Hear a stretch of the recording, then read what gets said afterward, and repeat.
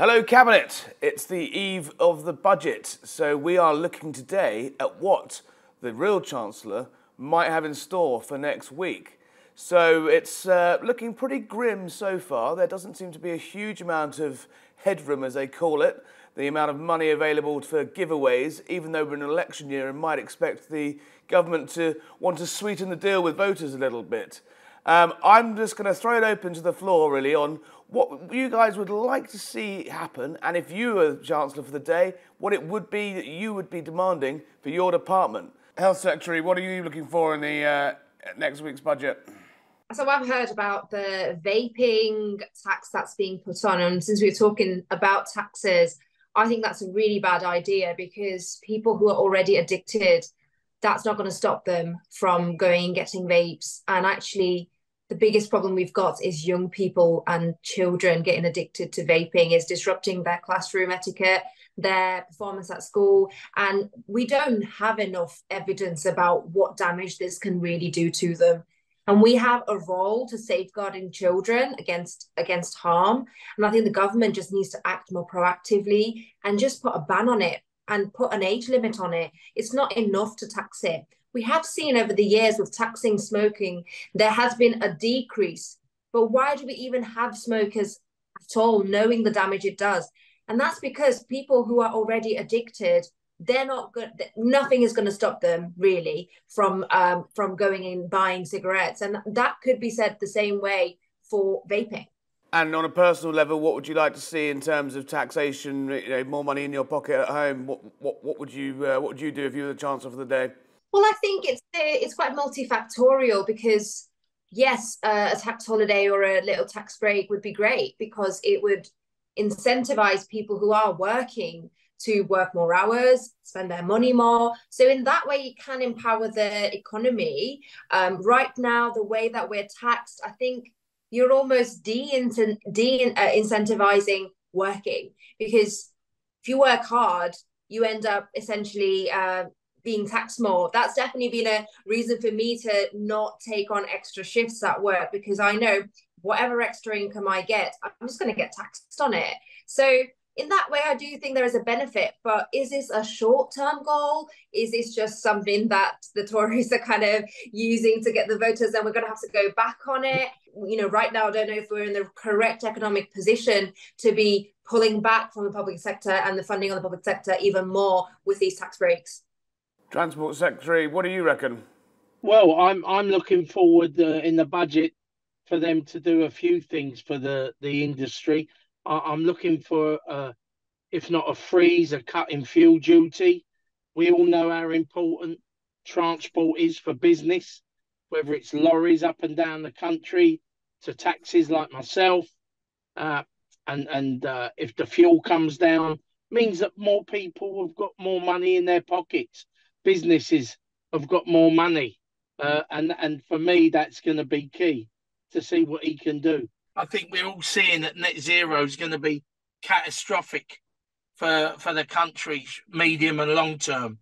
I saw this week they'd imported, there was that big boat that turned up full of EV cars from China that people are saying, oh, great, let's have EV cars.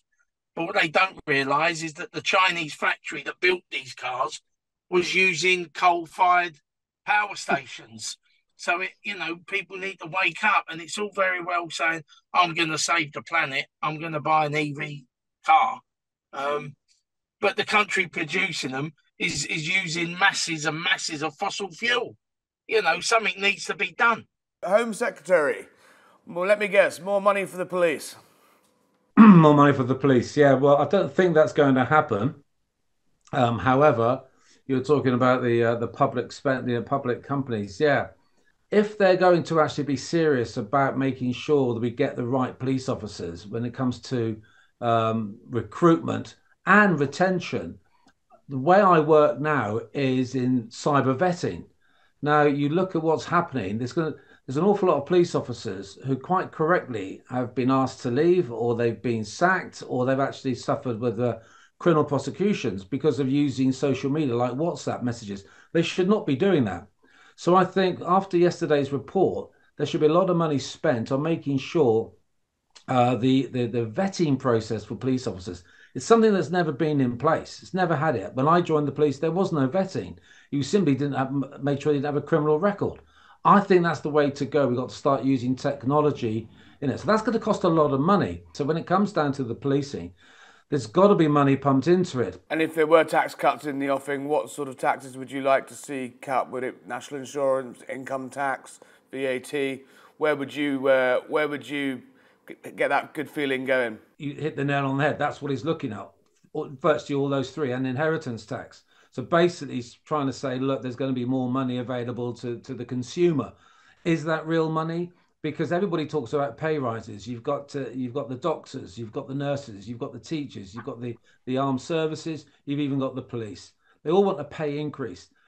These cuts are not pay increases. They basically, what they will do is allow people to have more disposable income. However, that money's already been spent, so people won't see it that way at all. But certainly, the tax cuts will help. What do you say to that, Business Secretary? To be honest, big companies mean big profit. I'm a small business owner. I would be taxing the big companies because they earn more, they see more profit, they can contribute. At the end of the day, those big companies are made up of little people, and it takes a lot of people to have a big company or a big thing. And if you don't help the little people, well, there is no big company. And people need to start seeing that and maybe working or moving away from these big companies, really, and stop supporting them. The likes of Facebook, Amazon, who don't pay taxes and yet earn thousands or millions off the back of all of us. Our Education Secretary, what's top of your agenda?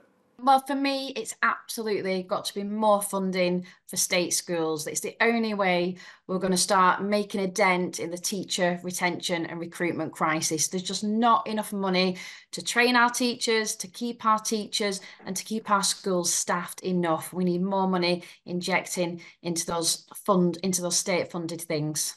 And what about on the personal level? Would you like to see tax cuts or increase in public spending, or what sort of thing would you think would the Chancellor do? Well, for me personally, I think it's always about we want to fund everything and it's impossible, isn't it? So I think for me personally, coming from a fairly working class background, I'd like to see the richer earners taxed more, businesses and companies that don't do great for the environment, and all that money kind of pumped into education and healthcare, because both places now are just starting to break and crumble, and it'd be an absolute crying shame to lose our NHS and for our state education to get any worse than it already is. Defence Secretary, it doesn't sound like the Chancellor's going to be opening up the coffers for an increase in defence spending. What would you do? Well, I think you'll find last year the Chancellor promised to increase GDP spending on defence from 2.2% to 2.5%. In real terms, that was an increase of 11 billion. So actually, or retrospectively, he's already promised that amount of money. So the question is he going to break that promise? Because I can tell you now, he promised 5 billion, 2 billion and 3 billion over 3 years. That's 11 billion. So the first thing I'd like to remind the Chancellor is that he doesn't want to get a reputation of being yet another politician who continually breaks their promises. So let's look at the facts now, shall we? I'm pretty sure we have a war going on our back doorstep between Ukraine and Russia. And only yesterday, Putin was threatening the use of intercontinental ballistic missiles. Do I think for one moment he's going to send a nuclear missile our way? No, I don't. But if he gets pushed out of the Donbass or the Baltic or the Crimea, I don't think he'd have any issue dropping some shorter term missiles into that area before he leaves. So I would just like to remind the Chancellor that we have less ammunition now than we've had done for decades.